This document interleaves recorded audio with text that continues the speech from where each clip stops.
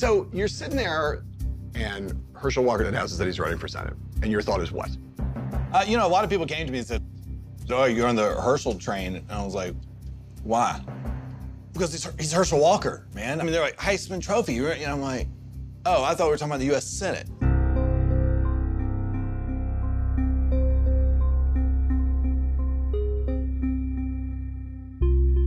As soon as he announced he was running, for most Republicans, it was like, basically like open and shut. Herschel's gonna be the nominee. Yes, and without anyone knowing what the hell Herschel even stood for. His campaign website at that point did not even list issues. Right. Yes. It may even list them now, but it's almost certain that he couldn't tell you what was on there. Probably not. When did you first start to say, this could be a problem? The minute I heard him fucking speak. You are not like alone here, right? There's been story after story with establishment Republicans saying, I will vote for Herschel Walker because Warnock is a radical leftist. We need to have control of the U.S. Senate. I'm voting Republican. But it didn't have to be this hard. Yeah, look at Brian Kemp's numbers against Stacey Abrams right now.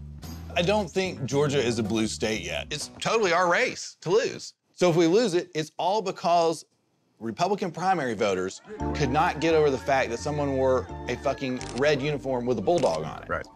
That is literally how we got here. Among people in the political class, are they getting worried? Yeah, they're certainly worried, they're concerned, et cetera. But as to the base that I speak to, right. I don't know that there's anything you could put out right now. Herschel Walker could shoot a man on Atlanta Avenue and still get elected potentially to the U.S. Senate. And hey, I'm still voting for Herschel Walker. Do I think he'll probably vote right from my perspective? Yeah, I bet he will. He'll go with the conservative consensus. The debate is at hand.